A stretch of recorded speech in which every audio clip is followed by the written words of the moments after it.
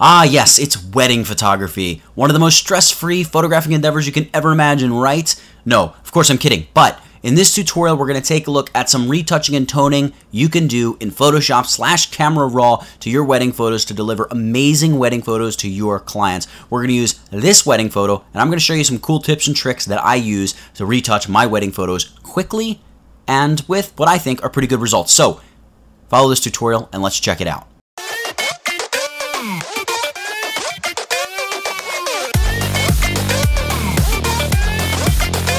So it all starts here with a raw file. I actually have this file here that I was going to use for this tutorial, but then I decided to do a photo that was a little more tricky. This was a photo during the bride and groom's first dance. It is a raw file. That's very, very important. I hope you're shooting your weddings in RAW. RAW is just better. It affords you so much more ability to retouch and push and pull light and color and tone and everything. It's so good. It's so great. It's so awesome. I can't say enough great things about RAW. If you have a DSLR that can shoot RAW, please do. That's what I'm trying to say. Please do. So we have a raw file right here straight out of the camera. I'm going to hit Command or Control R to open it up in Camera Raw, and we're going to go ahead and begin the kind of retouching process of this photo. So before we do anything as far as the light, because you can see it's a little underexposed, a bit underexposed, I had a light up here in the balcony firing, a big strobe head firing down so we could get a cool, just kind of a nice back rim light on them as they danced around. Everything else is ambient. I had no flash on my camera.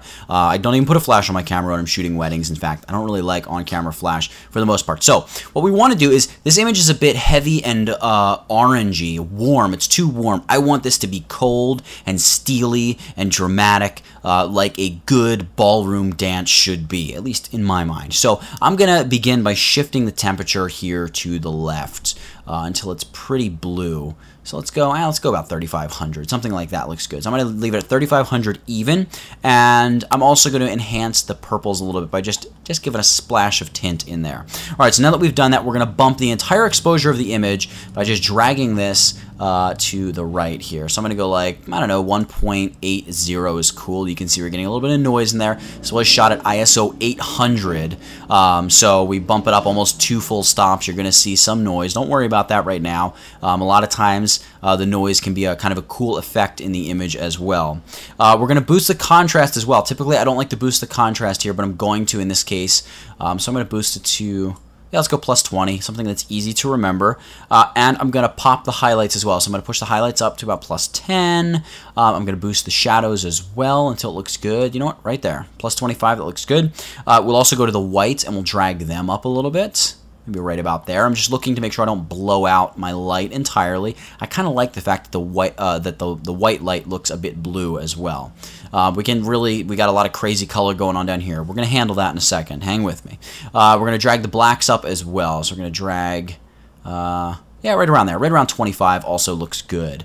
So a couple things that I would potentially consider changing or trying to alter in Photoshop. One, the videographer, I would try to dump him.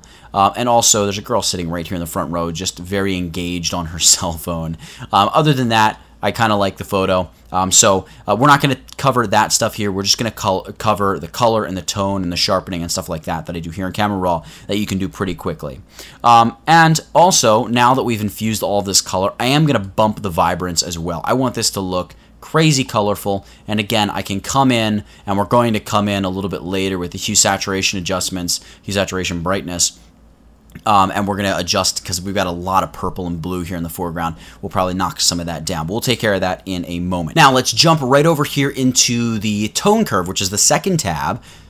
We have the parametric tab here. We're not going to use that. That's not a very useful curve. I don't like it very much. The point curve is much more useful and much more powerful. So we're going to begin by dragging the bottom point here up. We're just going to drag it straight up, keep it all the way pressed against the left hand side, and then I'm going to click to add another point, and I'm going to drag that back about where the original point was. Now you can see this kind of muddies the whole image. It darkens it a bit. It's darkening it because this whole part of the new curve line is below that faint original curve. Anything beneath that, you can see it's just going to infuse the image with darkness. We don't like that. So what I want to do is I want to drag this back to its original position, and maybe I'll just throw a point there just a little bit higher so you can see the curve now sort of bends above the original point, which means it's going to just gracefully brighten the entire image. I actually kind of dig that a bit. Maybe I'll darken this down just a little bit that's going to kind of knock down the brightness of my big flash up here in the balcony. Something like that. That looks pretty cool. All right, now what we're going to do is we're going to choose red from the channel drop-down menu, and I'm going to basically create a simple S-curve. By doing that, I'm going to drag down here. This is going to add a little, just a drip or two of cyan to the shadowy parts of the image, and then when I pull up here, it's going to add just a kiss of red to the brighter parts of the image, just like so. We're going to go to the green channel now, and in the green channel, I want to kind of mess things up a little bit, almost make it a lot like the RGB curve line out here, but not quite. We're going to drag the bottom portion up. I want to pour some green into my shadows, and then I'm going to drag this dot back into like magenta territory. Green is up here, magenta is down here, magenta is the opposite of green. So we're going to pull it through like that, and then I'm going to just try to kind of pull this back so my curve is fairly close to its original placement. Maybe a little above the original line, just so we have a little bit of green filtering into some of the brighter parts of the image. So basically what we've done is we've filled our shadows with green. Looks pretty cool. I can again add a little bit of magenta to the highlights just by pulling that dot down. You can see it's making like my entire light now is essentially purple. If I pull it the other way, the light is going to be green. So we just want it subtle, very, very subtle. We're just making a very subtle bluish, purplish effect up there. Now we're going to go channel blue and choose the blue adjustment layer. And here again, we're going to do another very similar to what we just did, S-curve. We're going to pull down a little bit. Now that's going to actually add yellow, because yellow is the opposite of blue. So it's going to add yellow to the shadowy parts of the image. And then we pull up here, and that's going to add blue to the highlight portions of our image. So the colors are looking super crazy right now. There's way more color than we want, but I kind of like the overall ratio of like red and yellow to the blues and magentas that we have going on in the image. I like that. I like the blue that we have in the light. So now it's a matter of adjusting saturation and correcting what needs to be corrected. We can adjust the saturation by going over to the hue saturation / grayscale tab right there. It's kind of like the multi gradient looking tab. We're going to start with hue, and under hue I want to push some of the colors around. So you can see I can drag the reds this way, which makes any of the reds in the image more pink. You can see all that wall is basically pink. Or I can push it the other way and make the reds more orange. I think orange kind of fits and is a little bit closer to what we're kind of the effect that we want. It contrasts a little bit more. So the colors, I guess, aren't as close. It's a little bit more of a contrast with the blue. So I kind of want the reds on this back wall to be a bit more orange. So I'm going to push that up. Let's just go like plus 25, plus 26, whatever. And then oranges, I'm going to push them more toward yellow. So you can see the walls becoming more yellow as opposed to being more red when I go that way. So I'm going to push the oranges in the direction of yellow. Somewhere right around there. That looks good. So that's plus 14 for those of you keeping score at home. And then the yellows, I can push the yellows to be more green, or I can push them to be more orange. There really aren't many yellows in this shot. You can see up here in the bridal suite room overlooking the dance floor, that's kind of being affected. So let's just make that a little bit more orange, add a little bit of richness to that up there, kind of help it blend in with the wall. So we're going to make the yellows a little bit more orange. About negative 15 looks good. Greens, we're going to leave that at 0. There's not a ton of green in the image. Aqua we'll also leave at 0. Now blue, I want to push the blue a little bit more toward the purple. So let's do something right about there. I landed on 30. That looks good. Now we really have a concentration of purple in the foreground. Again, don't freak out. We're going to adjust it here. We haven't gotten to saturation yet.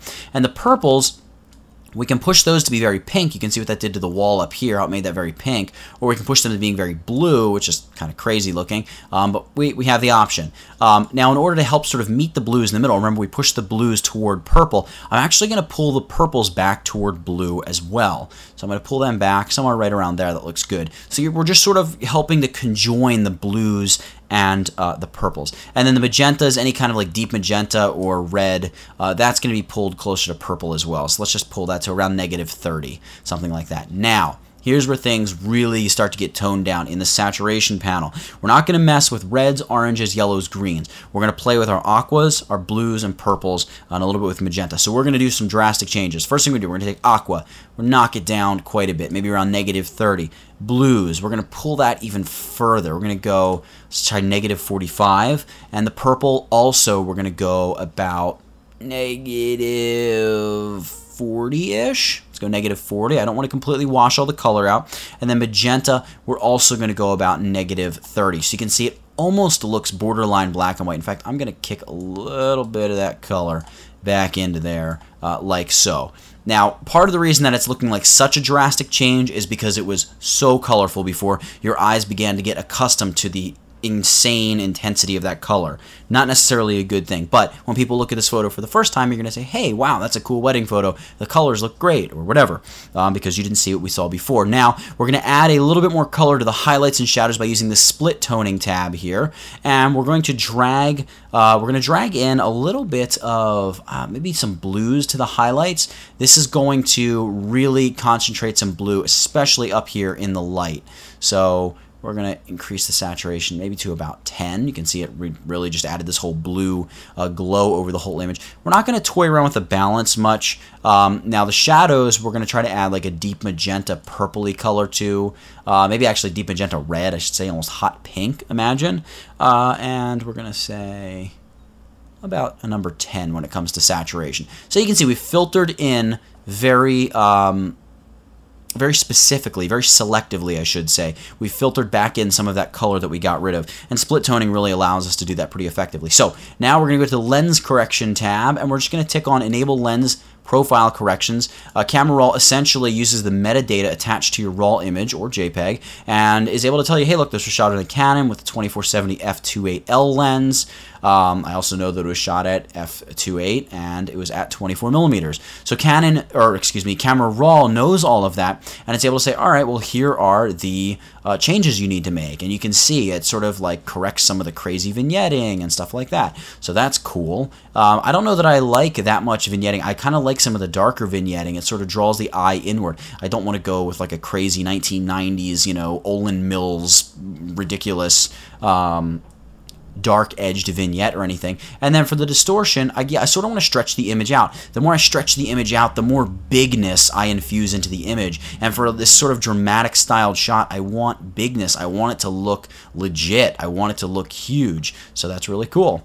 All right, so now that we've done that, we're going to flip back over to the Detail tab where we can then infuse some sharpening. Now, in order to sharpen, I'm going to zoom in a little bit on them because I want to keep a keen eye on the grain. Remember, it's a shot at ISO 800.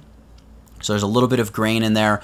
We're going to increase the sharpening. Now, as we increase the sharpening, the grain becomes more pronounced because we're sharpening the grain along with everything else. So we can do a few things. We can reduce the detail here in the sharpening area, or we can increase the luminance noise reduction. I'm actually going to do a combination of both. So I'm going to reduce detail. That does a little bit, not quite as much as I wanted. So I'm going to increase the sharpening a little bit more, and then I'm also going to increase the luminance noise reduction. You don't want to increase it too much because you kind of lose all detail, and that looks awful. It looks like a a seedy security camera for a local convenience store. We don't want that. So like 15 on the luminance noise reduction scale is great. There we go. We've added a bit of sharpness, really just pop the image. And I'm going to double click the hand here. It's going to zoom my image back out so it fits in my screen. And lastly, we can really just grab the crop tool and go ahead and tilt this image a little bit. So just try to level it off just a smidgen. Something like so. Commit that change, and there we go. Just like that, we've taken our wedding photo. Oh, and by the way, if you want to open it in Photoshop to continue editing or anything like that, go ahead and hit Open Image. If you just want to save your changes, hit the Done button, and that's going to bring us back to Camera Raw, or not Camera Raw, what am I thinking? Back to the Adobe Bridge, and you can see what we have. It's actually remarkably close to the one that I did just before. So there is our image, and all the settings have been saved. We didn't open it in Photoshop. This is the PSD behind me that's open in Photoshop. But that's it. You have toned, you have edited, you've adjusted the exposure, sharpened, color corrected, infused a photo with color, and you saw how dark that photo was. It was about 2 stops underexposed because I really wanted to freeze the motion. I wanted to shoot at a fast enough shutter speed that I wouldn't get a blurry photo. So I had to intentionally underexpose even with my light. And I got great light. I love the way it turned out. And that's it. You've learned how to tone and adjust a photo, a wedding photo, with Photoshop's Camera Raw editor. Thank you so much for watching. Make sure you head over to the website. That's www.tutvid.com. There's a link to it down in the description of this video. Thank you for watching. I hope you've enjoyed it. I'll see you guys later.